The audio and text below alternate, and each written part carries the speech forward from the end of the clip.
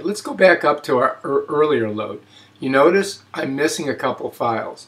What happened was I detached my card reader before those last three were imported. So I've got to go back and re-establish the connection with my card reader and fill in those missing clips. All right, so that's what we're going to do now.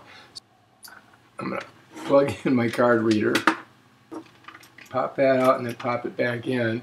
I'm going to go back up here. Now I'm going to import media, and there it is, the volume again.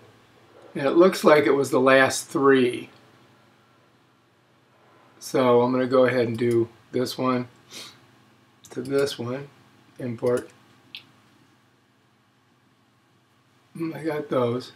So it looks 1, 2, 3, 4, 5, and 6. So let's go in there, import. 1, 2, 3, 4, 5, and 6, import. Okay, so now you can see it's filled. But for some reason, when I import from this card, it's not giving me the little ball underneath. So I've got to give it a little bit of time. The way I can figure out if it's imported or not is to look up here at this ball. As you can see, I can click on this, and what it's going to do, it's going to give me this little window that tells me what's going on, my background tasks. And here it's importing media. We're about, oh, bam. So now it looks like we're good.